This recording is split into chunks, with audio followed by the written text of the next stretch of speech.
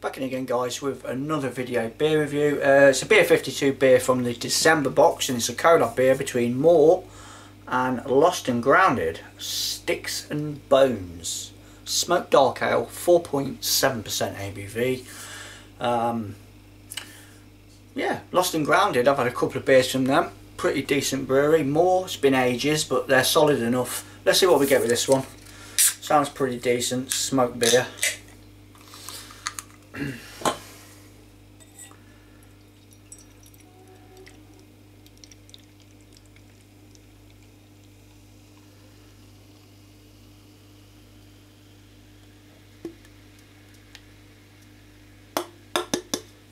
Okay, being in a glass, yeah, nice deep mahogany colour.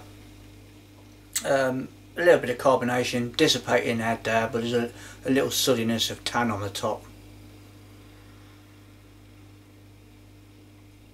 Yeah, I get the smokiness in it. It's not raging with it, but it's there.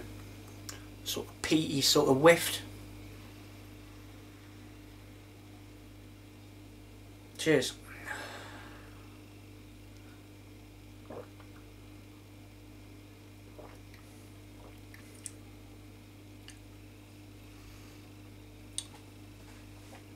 The name always messes with my head. You know that German brewery, Schenkler.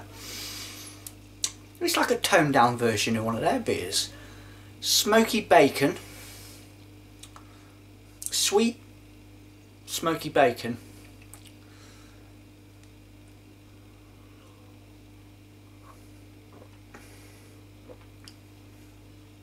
And you get that roasty sort of peaty woodiness to it.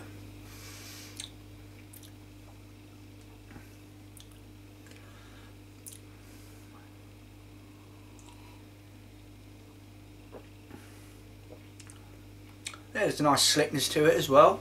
It's going down quite nicely actually.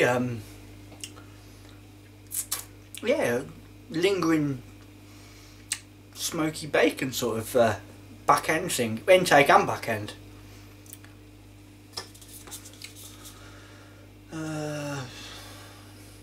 Can conditioned with live yeast, unfined, unfiltered, unpasteurised, poured gently.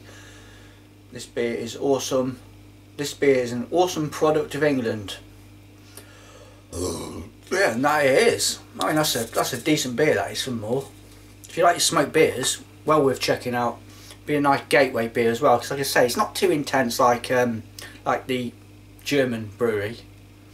Fucking shit with names, especially German names. It's a right tongue twister for me anyway. But yeah, this is a good beer. No complaints with it. Everything that's in it, like it says on the can, yeah, it's in there. You do get that lovely rich smokiness to it, but it's not too intense. Good beer. Moor and Lost and Grounded. Sticks and Bones. See you on my next one. Cheers.